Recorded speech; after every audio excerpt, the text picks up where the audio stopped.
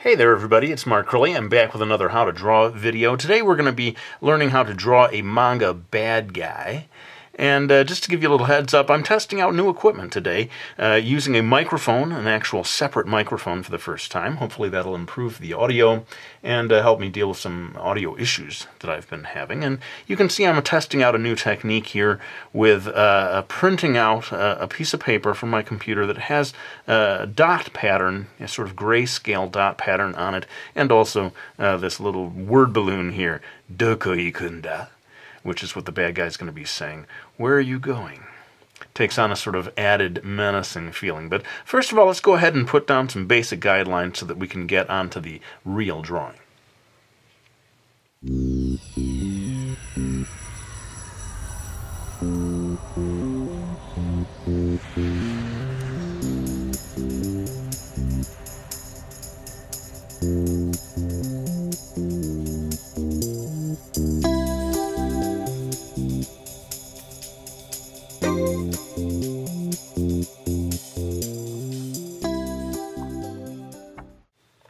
Alright, well, we've got enough of the basic guidelines in place. I want to start moving on to some of the details of the face. Let's refocus the camera, get closer in on the eyes.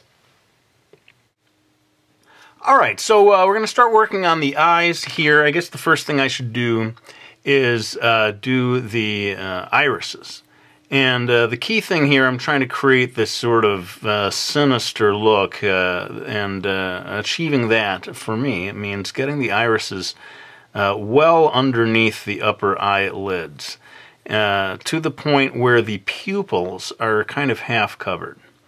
And this is going to help us make him, he's going to be smiling while wearing, is he wearing?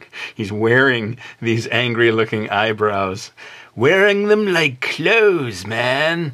Anyway, this line here is going to be the fold of the upper eyelid. I'm giving him these sort of heavy eyelids, so that means creating a fairly wide space between the line of the upper eyelash, I guess you'd call this one, and this fold of the upper eyelid. Going to do the same thing over here.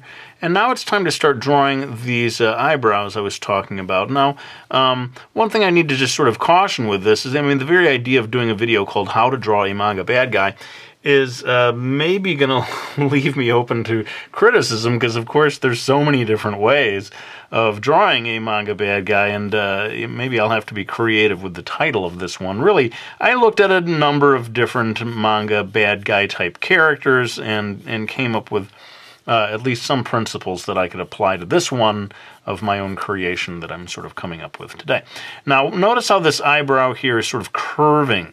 Generally, eyebrows of manga characters are not very thick, certainly not hairy, bushy type eyebrows, but for this guy, I think it's going to add to his look of menace if I give him the sort of Jack Nicholson, sort of getting thicker and wider as they reach this upper edge, almost having like they have little horns or something.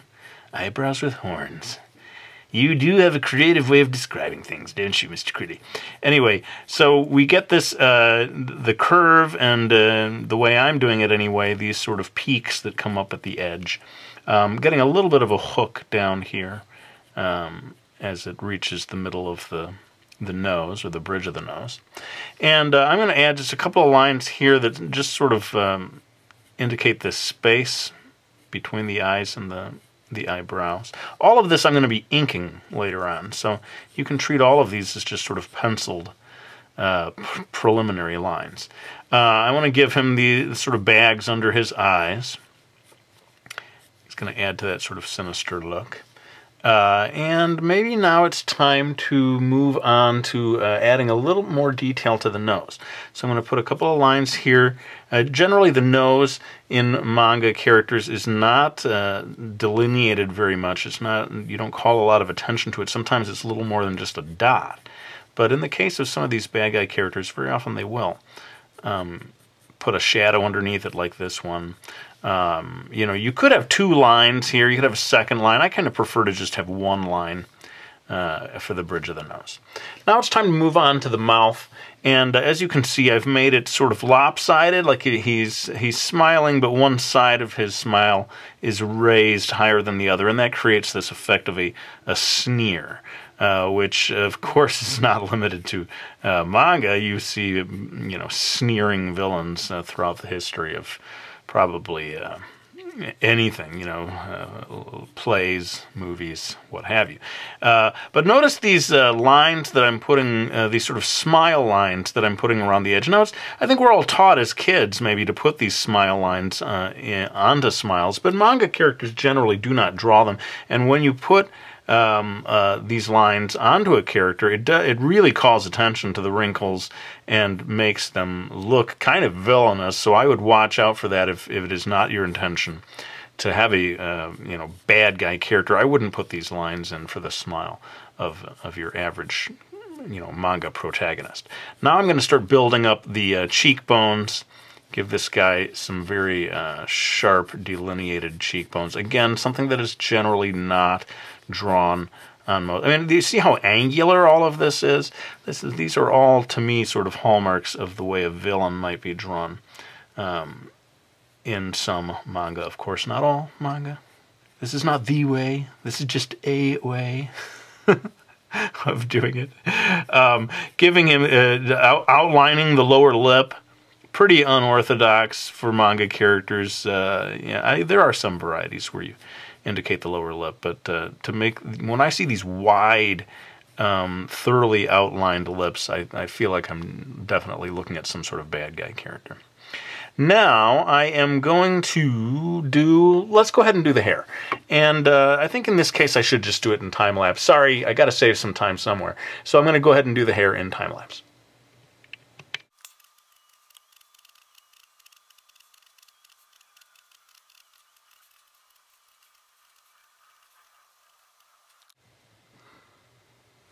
Alright, so you can see I went ahead and did the ears as well. You know, I don't think the ears of a bad guy really are drawn any differently from those of a good guy. I could be wrong, I often am. Let me know if you have evidence to the contrary on that one. But what I want to do now is pull back, refocus, so that we can draw the neck and the shoulders. Okay, so what I'm going to do now is do a little bit like I did before, get some basic guidelines down in a step-by-step way so that we can move on to the final lines.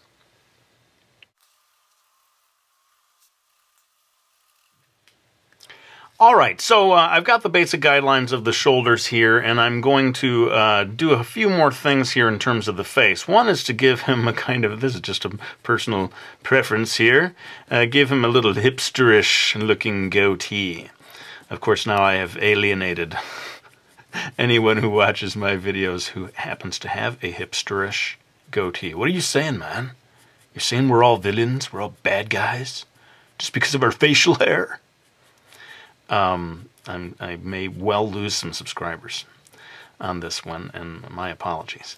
But what I want to do here is add a little shadow underneath the chin. This is not necessarily particular to bad guys only, but something that I see in lots of manga is some sort of shadow cast by the jaw against the neck. And this might be a nice place for you to practice your cross-hatching. We get a bunch of lines going in this direction, and then you might add a sort of second layer of lines down here. Of course, all of this will be much clearer when we get to the inking part, which in itself is kind of unusual, right? I hardly ever do inking in these videos, but I thought today I was going to try to do almost like a mock-up actual manga panel. That's why I tried to do these dots and see if I could make something that looks like the real deal when it comes to manga. So these, again, these are lines that are related to the musculature of the neck.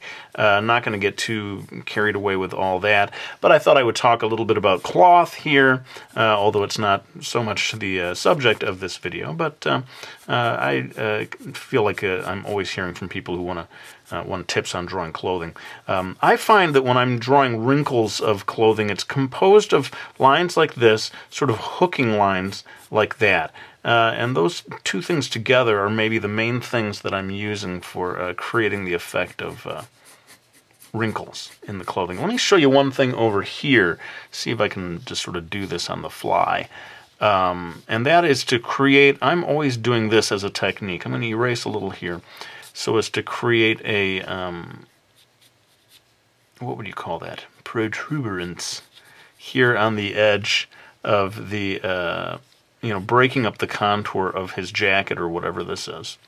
And once you get that there, what I'll do is I'll make a second line that comes up and does not quite connect to either of those two lines. And that's a little technique that I use for suggesting it's a little bit overdone maybe here, but giving the feeling of there being some kind of wrinkle there. Basically, I think we've got everything in place, and I can start to move on to the inking stage. I feel like he could probably use a few more strands of hair, so I'm just going to go ahead and do that. Let me know what you thought of this video, this idea of trying to do something that looks like actual printed manga. This is not the way that I actually do. You know, a lot of my work that's done for my books is done in the computer. And I suppose someday I could do one of these videos that is somehow screen capturing or whatever, and you see the cursor moving around doing things, but I don't want to lose the human touch of my horrible, ugly-looking hands drawing the pictures. I like the feeling that I'm talking to you guys and connecting with you guys, and you somehow have a sense of me really being here using, you know, not everybody has access to expensive computer programs, art programs, and so forth. So anyway, let me know what you think about this video, and I'm going to go ahead and move on to the inking stage. I'm going to do most of it in time-lapse, but maybe stop periodically to give you some tips.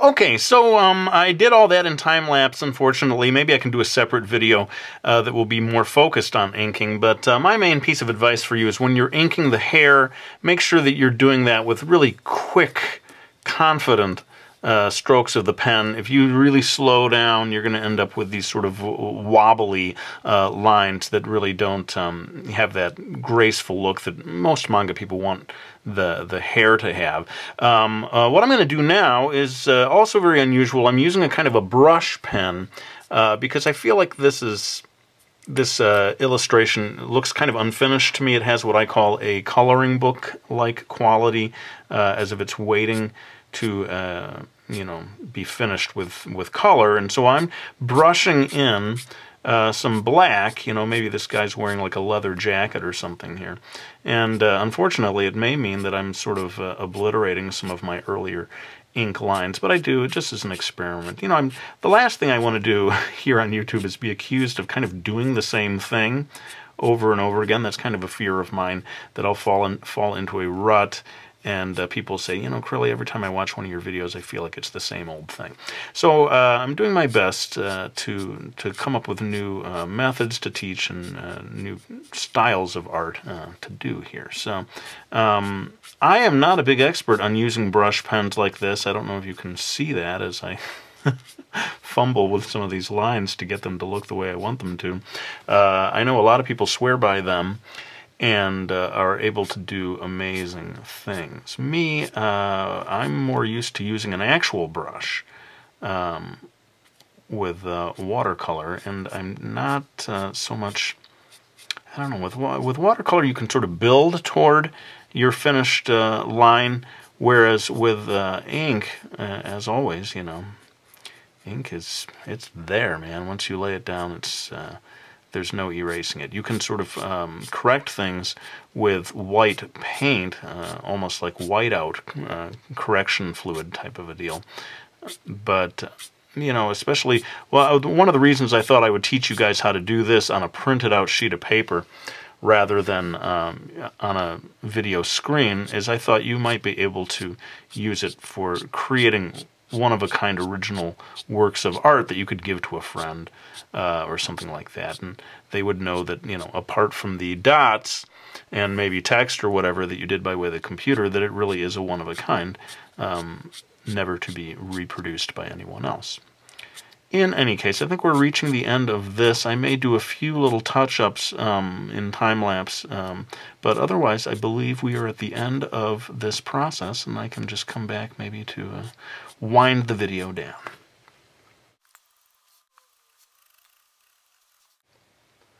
Alright, well, there's my video on how to draw a manga bad guy. Let me know what you thought about it, especially of this whole technique of trying to create an authentic-looking final panel of inked manga art. But for now, let me go ahead and thank anyone who has supported me by getting my books. You are the lifeblood of my family, for real. We got Brody's Ghost, we got Miki Falls, and we've got my How to Draw book, Mastering Manga. But maybe that's all the time I have for today. I'll go ahead and lay down the pencil. Thank you so much for watching this video. I hope you found it useful, and I'll be back with another one real soon.